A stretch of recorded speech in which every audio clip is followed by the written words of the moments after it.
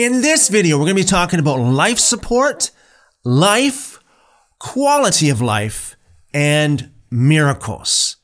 As a disclaimer, what I have to say in this video is not medical advice. I merely share my experiences, what I have seen and observed. Now, if you haven't seen my previous video, Clarion Call Out of Presumption into Reality, you must see that video before you see this one to get a good background about what I'm talking about.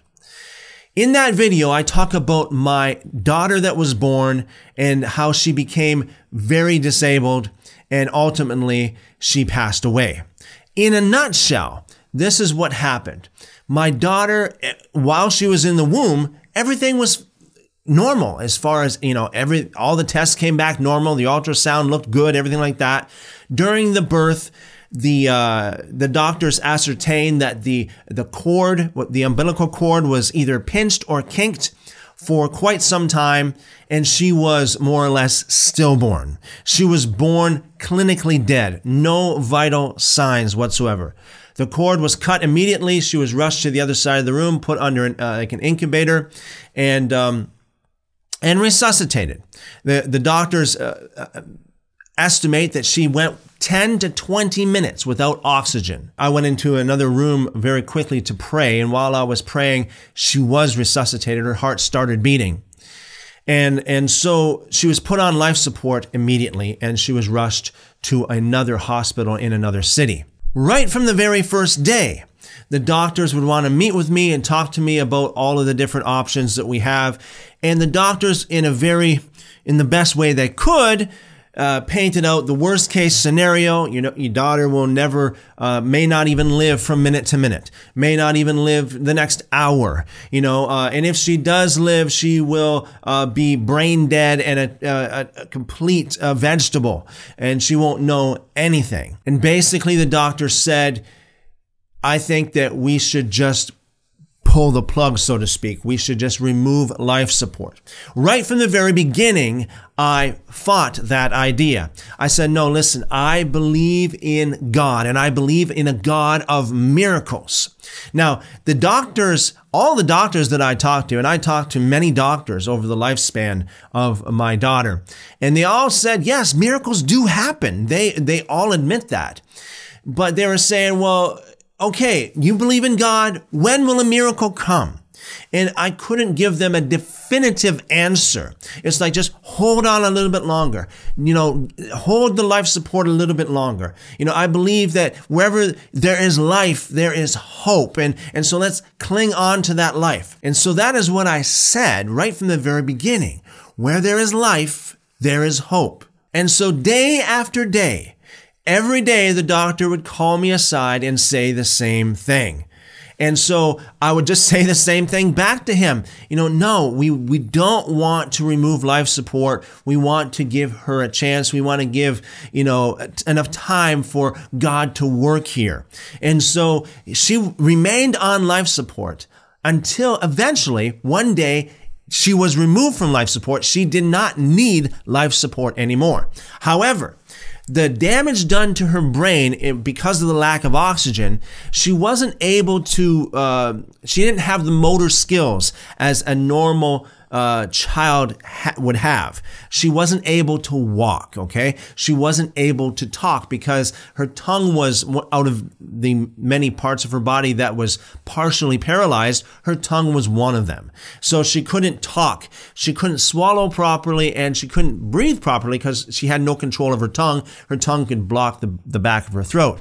So she had to have a trach to breathe and a G-tube to be fed. And so my daughter improved to the point where when we would go to see the doctor with our daughter, the doctor would look and say, well, the child looks, fairly good, all things considered. How about you? How are you doing? And so I can testify, I can witness to the fact that the doctors always gave the worst case scenario, and a lot, okay, with all due respect to the doctors. And yes, we need to give the doctors all due respect. With all due respect to the doctors, much of what they said did not happen, okay? They told me many times, your daughter would not have emotions. She would not be able to communicate with you. She would not be able to enjoy anything. Well, that wasn't the case. My daughter and I, she lived 3.5 years, and my daughter and I had lots of good times together. I enjoyed her, and I'm sure she enjoyed me. And I remember being in the hospital, and the doctors wouldn't take this stand. The doctors wouldn't say this to us, but there was this one nurse in one of the hospitals that looked at me as like, oh, like, how dare you let her live, because, what about the quality of life? What about her quality of life? So I want to talk about quality of life here. What is quality of life, and who has the authority to define quality of life? Quality of life. If quality of life is being happy, I know people who are disabled, severely disabled, that are happier than a lot of people that are not disabled. So is quality of life defined by the abilities that you have to move or to function? If you can't move your hand like everybody else, or if you can't move your legs like everybody else, or if you can't talk like everybody else, does that mean that you have a poor quality of life? Is quality of life defined by your skills? Or is quality of life defined by your happiness?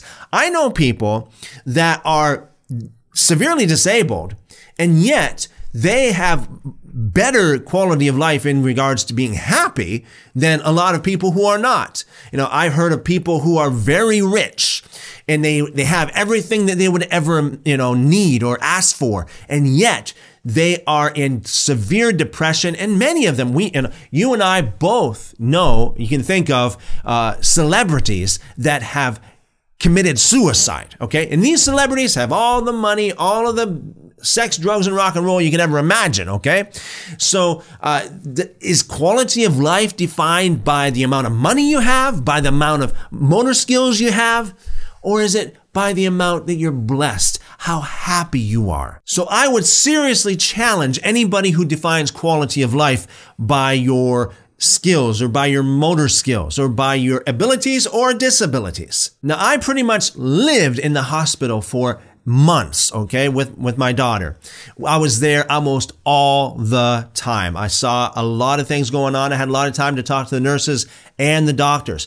One of the things that really stuck out to me, now I was talking to one of the pediatric specialists, one of the top-notch pediatric specialists in the country. And I was talking about the topic of life. Okay, did my daughter actually die when she was born? And they said, well, she had no vital signs. She wasn't breathing. Her heart was not beating. I said, well, when did she die? And they're like, well, we think that she didn't have oxygen for about 10 to 20 minutes, and there was no vital signs.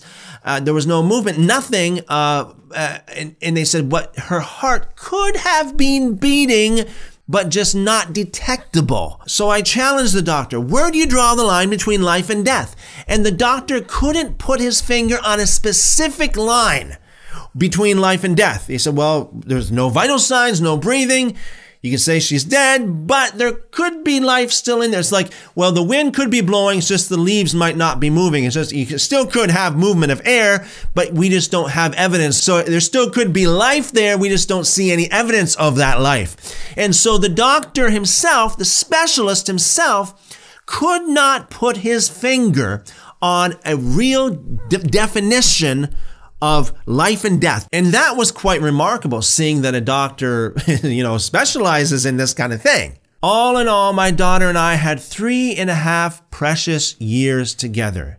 They say hindsight is 20/20. Looking back, I would not change a thing. I would not tell them to pull the plug. And it really, truly breaks my heart to see and to hear of other parents or family members that tell the doctor to pull the plug on their loved ones. I know what they've been through. I know what the doctors say. I know what they hear. But it breaks my heart, because where there is life, there is hope. And I know some people would say, well, if God wants you to live, you'll live. God doesn't want you to depend on man-made machines or man-made inventions to live. Just pull the plug. If God wants you to live, you'll live. Well, you can say the same thing about deadly diseases that doctors have found a cure for. Well, don't take that antibiotics because that's man-made. God doesn't want you to be on, to be dependent on a pill. If God wants you to live, you'll live. In my opinion, that's stupidity, okay? If God wants you to live, God will give people the ability to invent machines or medications that will prolong your life. That is a blessing. So on one hand, I know what it's like to have a loved one, to hear what the doctors have to say, to hear all of these negative reports, and to fight for life regardless, to say, do not take that person off life support. I know what it's like. I've seen it. I've seen the outcome. On the other hand, there is another family member that I have witnessed that went the other way. They didn't want to be on life support. And I've seen firsthand what the outcome of that was. I was there when they took life support off of that person. That person and I, by the way, went through hell, okay? 6 hours of struggling to breathe until death. Now that was a horrific experience. I know what it's like. I have seen it firsthand on both sides of the spectrum. I've seen what it's like to fight for life support. I've seen what it's like to remove life support. And I can tell you, by my own experience, according to what I have seen and observed, the life support option and to maintain life support at all costs, to sustain life at all costs, is by far the best option. Choose life.